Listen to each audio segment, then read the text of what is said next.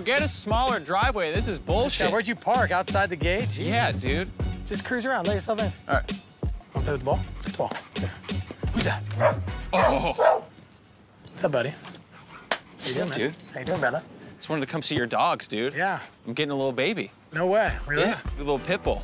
Yeah, but you're traveling nonstop. How you gonna? My brother's there. I mean, I got people that can look after him. I know you can use one of your girlfriends to look after him. I know how that is. Yeah, just Get out of here. You know, I'm ready at this point in my life to have something that I can take care of. And obviously not gonna be a kid, so why not a little puppy? Look at this champion. wow. He is really beautiful. He's such a sick dog. Look at that little guy.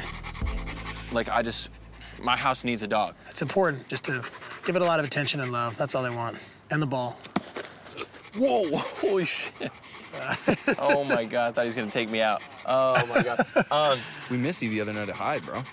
I know, but it's like I was not in the mood to like be at a Hyde. I wasn't like, hey, let me just, come out of the fire situation and go right to a nightclub and go party. Yeah, it was nuts, dude.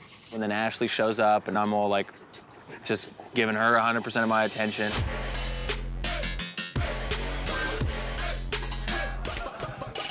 I mean, dude, she was just firing me up. Look, I really like her, dude. I really like her. I think she's cool. I like her too. Are you inviting her to your Thanksgiving? No, I don't think so. No, I don't think I'm even having a Thanksgiving. Bro. Come on, come to my house. This year is gonna be very mellow. It's just gonna be like my brother and my mom. At Linda's house? Yeah, at Linda's house. Every year we have it. Dude, you're more than welcome. Oh, dude, I'd love that. Hell I'd yeah. love for you to come. That's sick. Oh, dude, so I get a call from Frankie Delgado. Brendan, you'll never guess what happened. He said things got crazy with you and Stephanie at some house party. Dude, what happened with that? I don't know. Honestly, bro, as you know, I was in Malibu for the past week doing the fire shit. So I was just, it was a lot to take in. I was decompressing, and we went to one of my good friends' houses. We were having fun, and Stephanie just showed up. Stephanie's probably the last person I wanted to see. Frankie and Audrina and I went to dinner a few days ago. And Audrina told Stephanie, basically, was just like, can we stop talking about the fires? Can we just, like, party in Vegas and have fun and not worry about it? Las Vegas was awful. Stephanie acted like a psycho. She was so insensitive. She didn't care about you or the fires.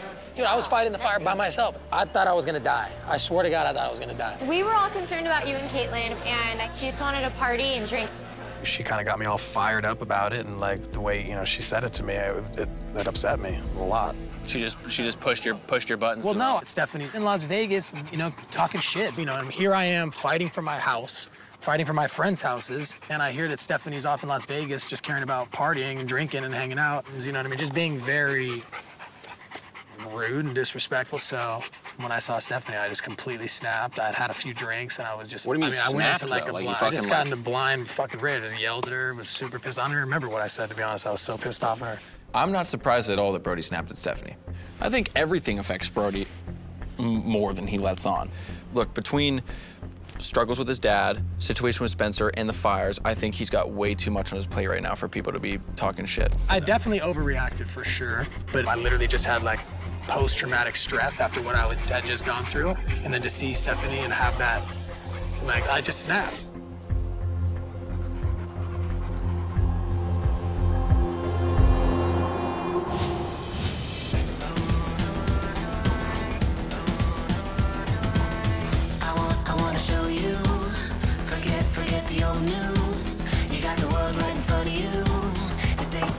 Yo, it's open.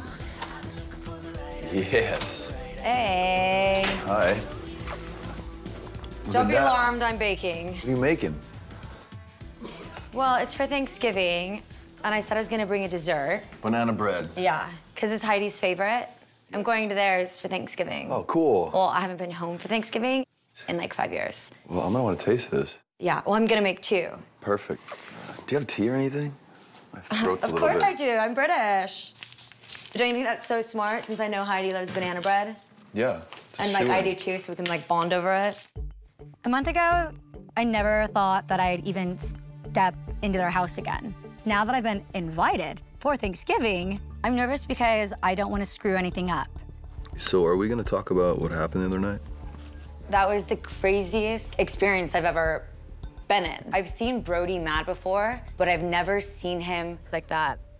All I said was, Oh my God, Brody, it's so good to see you. You've been like living in the real world with the fires and putting them out. Like, how are you?